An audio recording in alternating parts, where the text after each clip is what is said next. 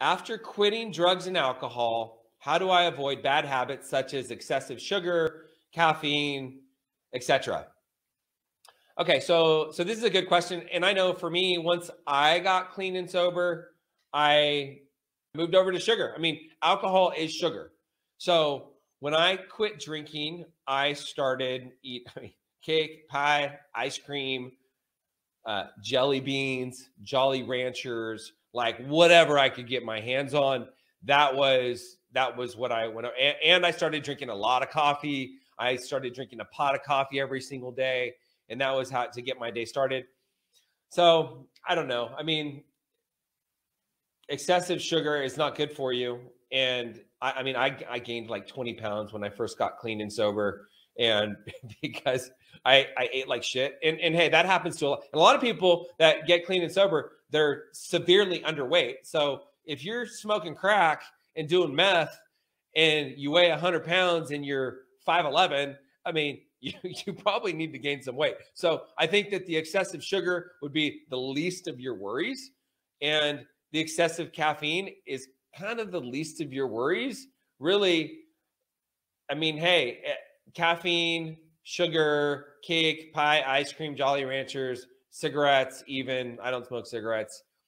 Actually, I had a nicotine habit from when I was 19 years old all the way until I got sober, and I got sober at 35. So I quit nicotine about a month after I got clean and sober. So that was what I did. And nicotine is not something that I would do, but hey, there's a lot of people that are clean and sober, and nicotine is the only thing they have left.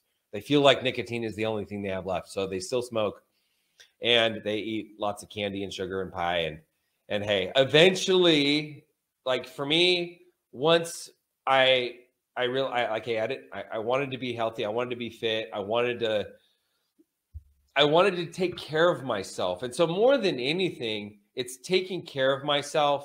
And that's why I exercise on a daily basis. That's why I don't eat processed foods. That's why I cut down on the sugar as much as I don't eat processed sugar. I don't eat processed foods. I eat whole foods as often as I possibly can. I stay away from nicotine. So these are all things that I do to take care of myself because I want to feel good. Like, I want to feel good. Alcohol, drugs made me feel like shit. Eating, and occasionally I love nothing but cake.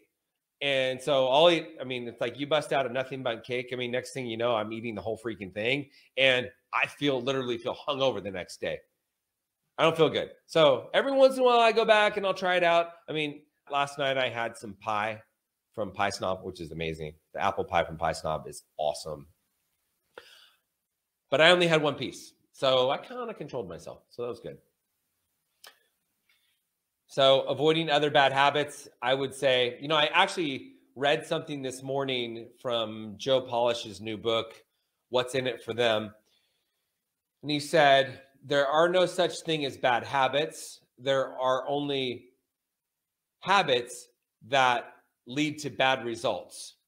And I've never thought about that before, but I think it's okay if we look at it that way. There's no such thing as I'm not a bad person, and I don't have bad habits. I just have habits that lead to bad results. So I want to stick with the habits that lead to good results. And so that's why I do all the things that I do. That's why I exercise on a regular basis. I surround myself with healthy people. I pray, I meditate, I do breath work. I go to the infrared sauna. I do an ice bath. I go to Optimize. I love Optimize because Optimize is focused on recovery and wellness. And the people that go to Optimize are focused on wellness and taking care of themselves. And so it's not just fitness, it's recovery.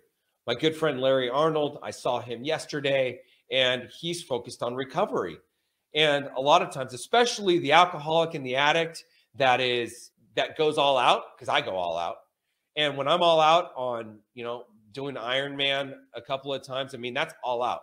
And doing F45. I mean, all of the things that I do, I go all out. And that's how alcoholics and addicts typically are. It's in our DNA to go 100%. So going 100% on the things that are good for us is not a bad thing, in my opinion, and in my experience. And I know that I need to go all in on recovery, which means the rolling, the stretching, the ice bath, the infrared sauna, the breath work, all the other things.